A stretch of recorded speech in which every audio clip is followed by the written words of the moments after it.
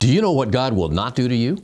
God will never ask you to do something that He has not already equipped you to do. Hebrews 13:21 says, God will equip you with everything good for doing His will, and may He work in us what is pleasing to Him through Jesus Christ. Rick Warren says each of us has a unique shape.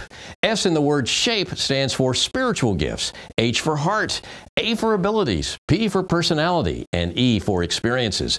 God wants us to use our unique shape to serve others. We can't expect to get all the blessings promised in Scripture without using our shape that God has already equipped us with. And if you've never accepted Jesus Christ as your Lord and Savior, just pray, Jesus, come into my heart. Forgive me of my sins. I proclaim you my Lord and Savior. If you really meant that prayer, you now have a non-cancelable reservation in heaven. Learn more at treasuretop.com.